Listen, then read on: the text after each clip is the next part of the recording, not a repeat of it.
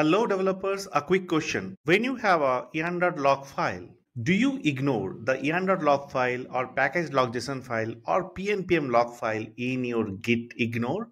Do you do that? Some developers say yes because it causes much conflict or your code repo become bloated. Not really. Those are really not the true reasons. These log files are like your app's time machine. They freeze your dependencies tree so that you, your team member, your CI server, even the future you all run the same code. And as you all run the same code, your end customers sees the thing that they are supposed to see. What do you do about other source code files? Whenever you make some changes, you push it to your remote repository so that your friend can pull and can do their work. Same thing applies to the log file as well. Without doing that, you are gambling, my friend. You might install a different version of libraries every time, even if the package.json looks exactly same. Most often in the package.json file, the library versions won't be hard-coded or fixed to a version. Do you see characters like this? These are the one responsible for not making the version of your library or the dependencies fixed to a particular version. So it means if you're not checking in the log files, every time the log file gets generated, there is a possibility that a new version of the library or a new version of a transitive dependency library might get in.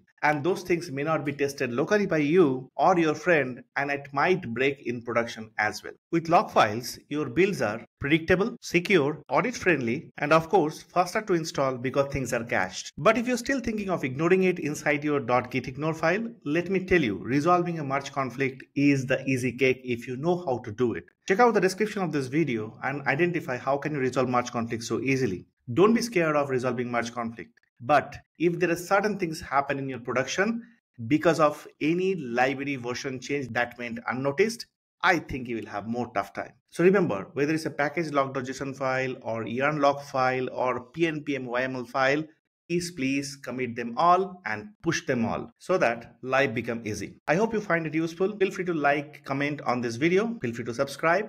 And don't forget to tag that friend who still thinks these log files are optional to commit and push. See you again with another tips.